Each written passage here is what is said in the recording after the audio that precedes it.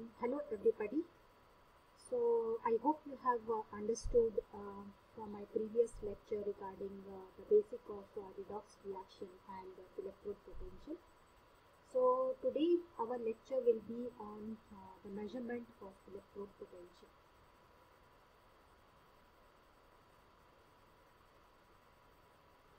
So our previous lecture, you must have understood now what is an electrode and how a potential is developed across the electrode. So we know very well that depending on the nature of the metal, the electrode can be an anode or a cathode.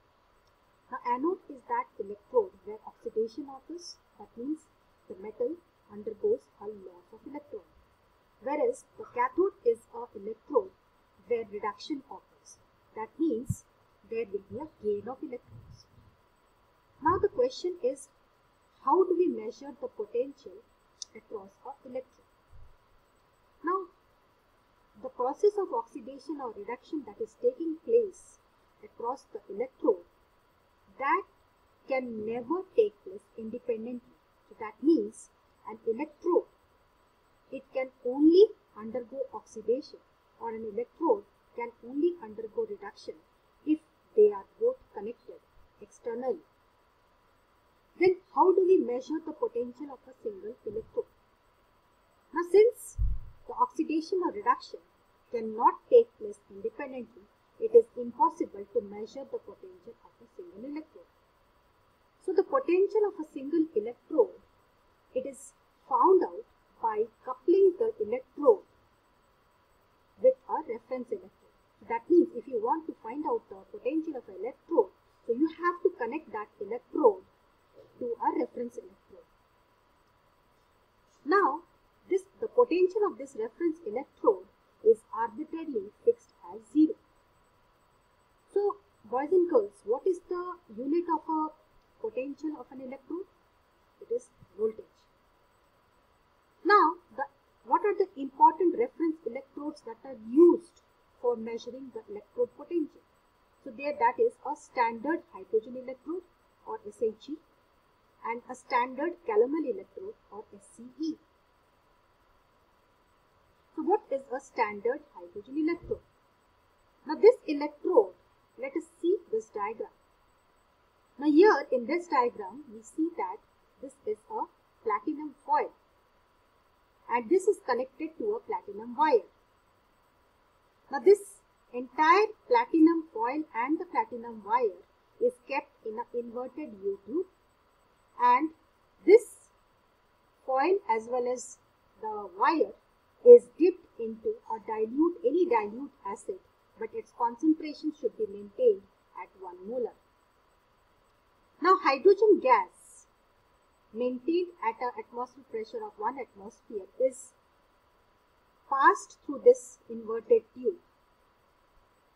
Now the temperature of the entire setup should be maintained at 25 degrees centigrade.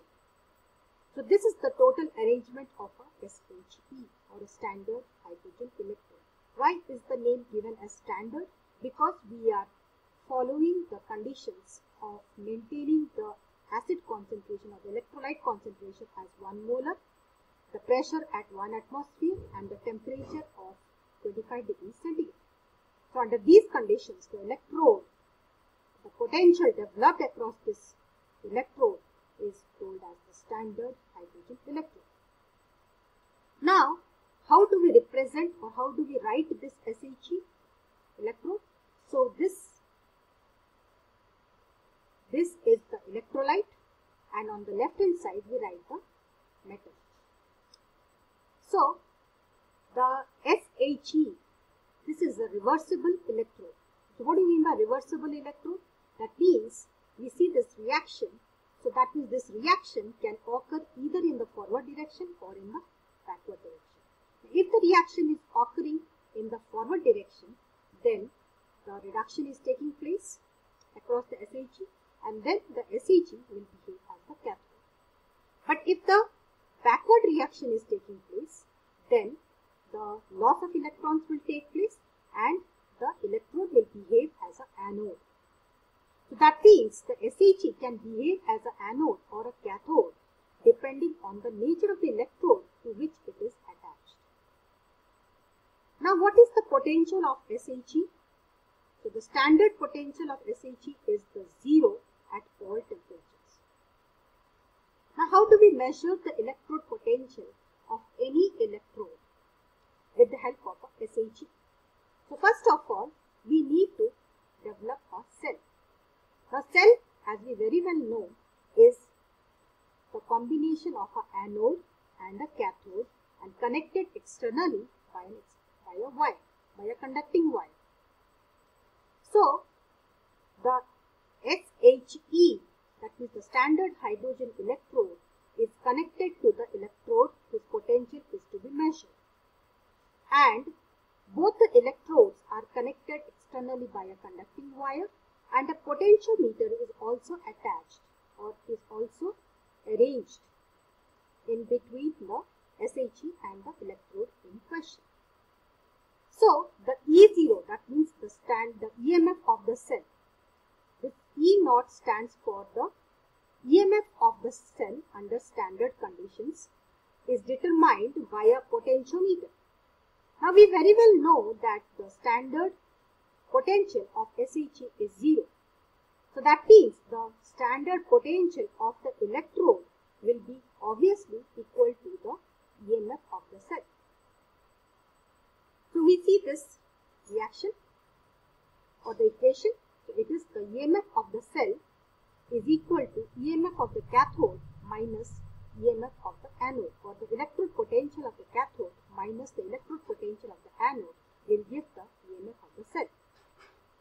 Now if under such arrangement, if SHE is the anode, then the EMF of the cell will be equal to E0, or the electrode potential of the cathode, minus 0.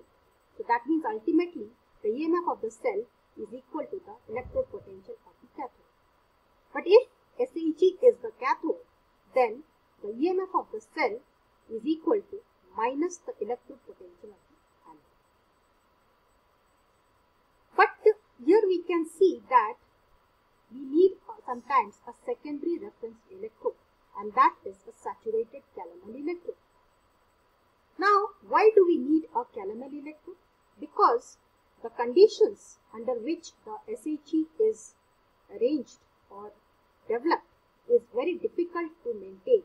So that means the concentration of the electrolyte or the acid concentration of 1 molar or the pressure of the gas at 1 atmosphere. Now these conditions are very difficult to maintain. Also, if the gas, that means the hydrogen gas, if it contains some trace amounts of impurities, the electrode gets poisoned. Hence, we require to use a saturated calomel electrode. Now, what is a saturated calomel electrode? Let us come to this diagram. So, we see that this is a glass tube, and at the bottom of the tube is mercury. Now, above this mercury is solid mercury chloride. Now, this is a platinum wire. Now, its main role of the platinum wire is to maintain electrical contact. Now, this platinum wire is connected to the mercury. Now, above the mercury chloride is the KCl. Now, the KCl, it is required to ensure the ionic contact with the solution outside and acts as a salt bridge. Now, the electrode potential of this total arrangement of this calomel electrode is plus 0.2422 volt.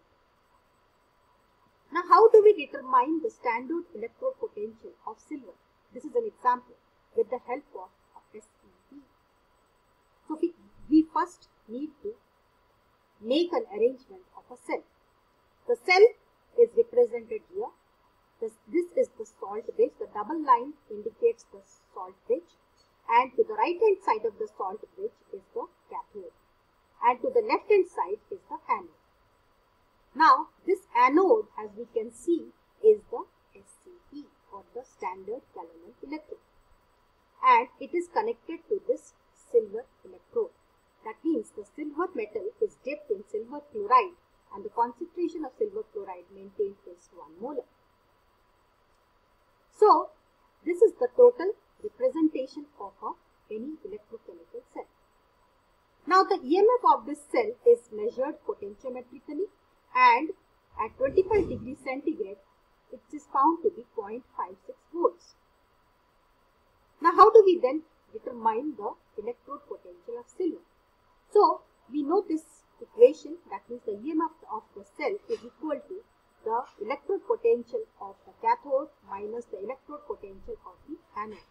Now, this R stands for right, that means right of the salt bridge, that is the cathode, and L stands for the left, that means the left to the salt bridge, that is the anode. So, that means the EMF of the cell is the electrode potential of the cathode minus the electrode potential of the anode.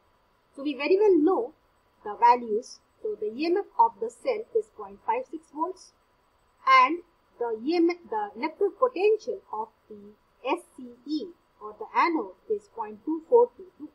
So, we obviously can determine the electrode potential of silver or the cathode.